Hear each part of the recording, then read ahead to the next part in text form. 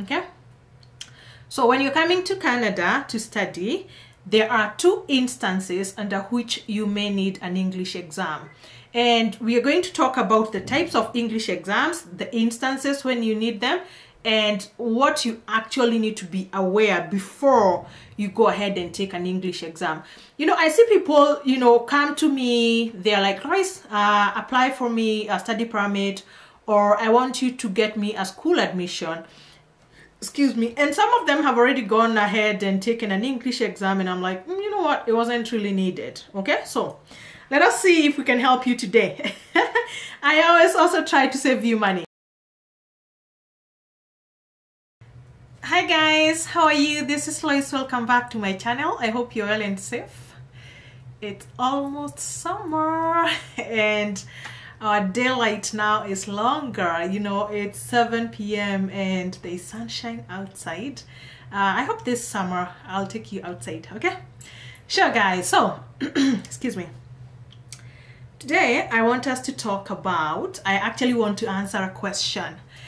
Do you need an English exam to come to Canada as an international student? That is a question that crosses everybody's mind, and this is a question that is also sent to me more times than I can count, because there's a lot of information out there, there's also confusion out there, and I want to clarify just so that you know exactly what you need to do. Okay guys, my name is Lois. So I am a regulated Canadian immigration consultant, and I'm based in Calgary, Alberta, Canada. I don't have offices anywhere else in the world.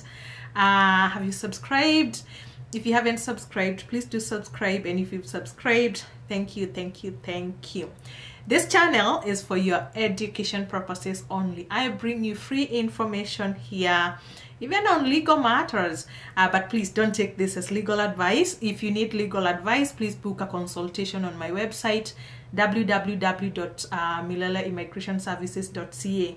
Those details are going to be in the description part of this video. Okay, I know I go to the comment section and half of the comments are, what's your email address? Guys, it's in the description part of the video. Okay, so when you're coming to Canada to study, there are two instances under which you may need an English exam. And we are going to talk about the types of English exams, the instances when you need them, and what you actually need to be aware before you go ahead and take an English exam. You know, I see people, come to me, they're like, Royce, apply for me a study permit, or I want you to get me a school admission. Excuse me. And some of them have already gone ahead and taken an English exam, and I'm like, you know what, it wasn't really needed. Okay, so let us see if we can help you today. I always also try to save you money. Okay guys, yes, so here we are trying to see whether we can save money, whether you actually need that test or not. So two instances when you may need an English exam to come to Canada. You may need it for school admission, or you may need it for study permit application. You may need it for both. Okay, let's look at school application, that is for school admission. For school admission, you need to know whether you need to take a test or not, as not all schools require an English exam. Okay, not all schools. It's not one rule across the board. And I see information out there that says for you to come to Canada to study, you must have this exam and this. No, please. It's not everybody who needs an English exam. That's why I always tell people, understand Canadian immigration, and you're going to save yourself a lot of misery and money. Okay, so excuse me, majority of the schools do require an English test though. Majority of the schools, not all schools. Now this is a differentiator. Depending on the course level and your country of origin or country of study, the testing may be waived. That's a good thing. Okay, so that means let me give you a scenario. some countries may say that actually some schools here in Canada usually do give, like when you go on their website, they will say people from these countries are exempted, and I know Kenya is one of them. So majority of Kenyan students actually don't need school admission. Language testing for school admission for some courses, not all of them. Okay, so people, stop spending money until you know whether your country is exempted, because a lot of countries are exempted, and each school is going to have a list on the countries which are exempted from an English exam. Okay, then you also need to understand that most undergraduate courses, so people who are just leaving high school and they're coming here to do their first diploma or or the first degree, those ones mostly will need an English exam for admission because they don't have any post-secondary education. So those ones, most of the time, they will need an English exam. Most of the time, like 90% of the time, they'll need an English exam for school admission. However, most postgraduate courses, people who are coming for masters, for postgraduate diplomas, postgraduate certificates, as long as they have taken a program that was 3 years previously, or some schools even consider 2 years undergraduate programs, they're going to be exempted from providing an English exam. Okay? Yes.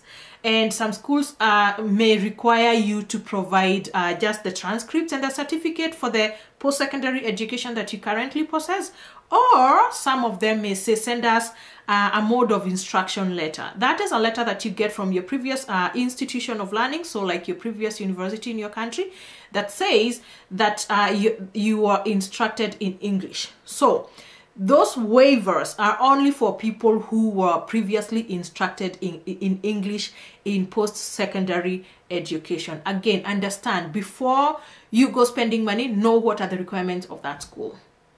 Okay? So that depends on schools. It's not necessarily a one rule for all schools. But then, if you can get waived an English exam, whether, some of them cost up to 300 Canadian dollars. So anyway, so which are the acceptable English exams for school admission? Mostly one of the main ones is IELTS, that is IELTS, and they need the academic option. You need to make sure that you achieve at least a 6 in each ability. So if you get a 7 in one ability like listening and speaking, and then you get a 5 in writing, you have failed. So make sure that you get at least a 6 across the board, not overall. Okay, there's so many times people tell me I got an overall band 6, but then they also got a band 4 in one of the abilities. So make sure that it's 6, 6, 6, 6. Actually, some courses, depending on school, some courses may require you to actually get a 7. I know some engineering courses or some nursing courses may require you to get a 7. So also make sure you understand what is the requirement pass grade. Okay? Excuse me. The other one that is accepted is Duolingo. Duolingo is an online exam that you can take from the comfort of your home. And I think it's easy. A lot of people prefer it. So you can take Duolingo as long as you get an average of about 115. And then you can also show TOEFL, and you need a pass mark of about 86, 87. Depends with schools also, but that's average for most schools. And other schools also accept another test called PTE. Okay? For PTE, most of them require 58. So let's now look at the other instance, that is for people who are coming here on study permits. So if you're coming, so after you get admission, the next step is getting a study permit. So an English exam may be required for your study permit application. Not always. It's not mandatory. I know. It's not mandatory. So it's only required if the requirements of your specific country for the study permit application state that you must have an IELTS or an English exam. Okay? There are some countries, for example, there are countries that run the study direct programs. Those ones require you to provide an English exam, okay? Or even the Nigerian direct program, that one requires that you provide an English exam for your study permit application. For study permit application, only IELTS academic is accepted. Please don't bring me general, IELTS general. It's the IELTS academic test that is accepted, and you need to have at least a 6 and above, okay? And that's why it's important that you meet the requirements of your admission, if that was a requirement for admission. But again, I said there are people who are struggling to get this kind of a test result. So if it's not needed for your country, I know for example, in Nigeria, if you're applying through the regular class, you don't need an English exam. However, if you're applying through the direct program, you need an English exam. If you're struggling with English testing, then you don't have to apply through the study direct the direct program. Then just make sure that you apply in good time, because that one has a longer processing period than the direct program. Okay, guys? All right, so be smart. I'll tell you this. Be very smart when you're doing the English testing initially, whether that is at the school admission stage. Okay?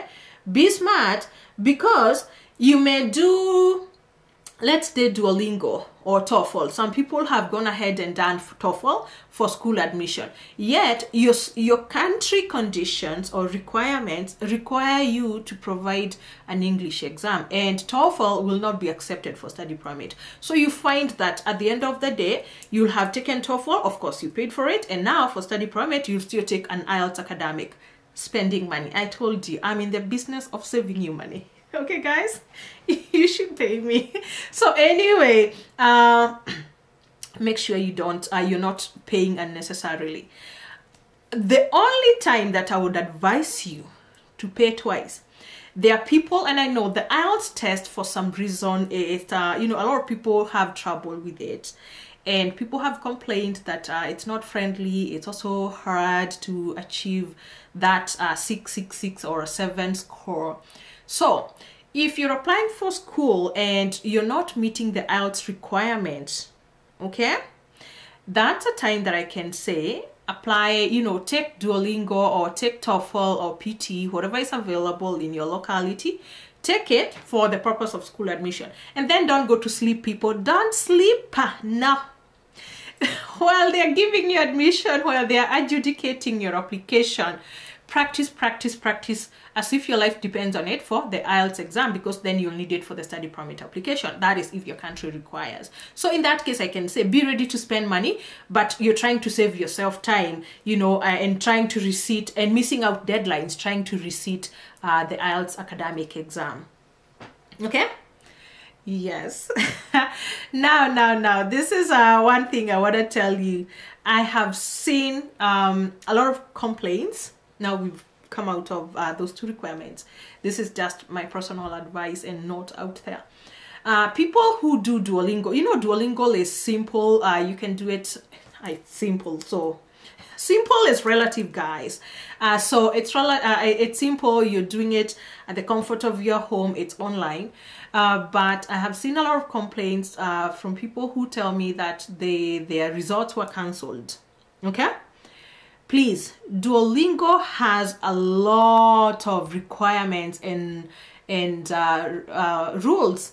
And they do that because, you know, there's nobody who is adjudicating you. So it's an AI guided kind of an exam. So they have to make sure for security reasons, you're not checking somewhere, someone is not with you in the room, someone is not helping you. So you must make sure that you adhere to the rules set in there. Like you cannot be looking away, you can't have headphones, you can't have hair over your, you know, so make sure that you understand the rules before you even take that first Duolingo exam to avoid your test being you know, rejected or cancelled. The good thing is if they cancel, you can resit again and again. But if you keep making the same mistakes, it's going to be rejected over and over again. So help yourself, hold your hair up, make sure you don't have any distractions, you don't have writing material in front of you. And I have also seen a lot of people who ace Duolingo with the first attempt, and it's a cheaper exam compared to, you know, things like IELTS. So if you don't need it for study permit, you only need it for school admission, by all means, if the school accepts, because not all schools also accept Duolingo, okay? Not all schools. And I think I did a video about Duolingo. I'm going to attach that video in the description part of this video so that you understand, okay? So, my friends, did I give you clarity? Understand whether you need an English exam. Not everybody needs to do it. Understand whether you need it for school or for study permit application or for both. Okay? Thank you for watching. Please share, like, and subscribe, and I'll see you in my next video.